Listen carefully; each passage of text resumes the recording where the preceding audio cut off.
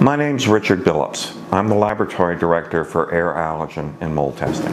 One of the services that I feel is very important that we offer here at Air Allergen with our reports is at least one photograph that goes with every report out to the client. Serves several purposes.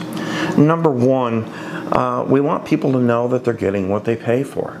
We actually do take time to analyze every sample in depth and very carefully. And that photo that we take is going to be of an important organism or an important particle that may be related to the problem that we've been asked to investigate.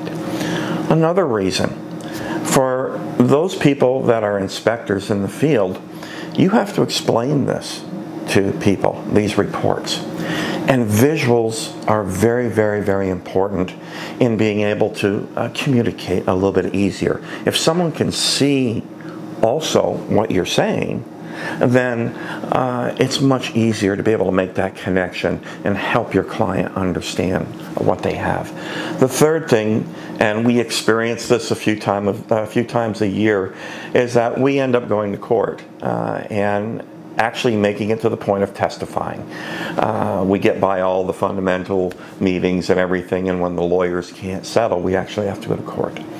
And so in helping our client, that photograph has, I know on at least 2 occasions, been the difference between winning and losing in a court case. So all those things put together, we feel that these photographs are very, very important.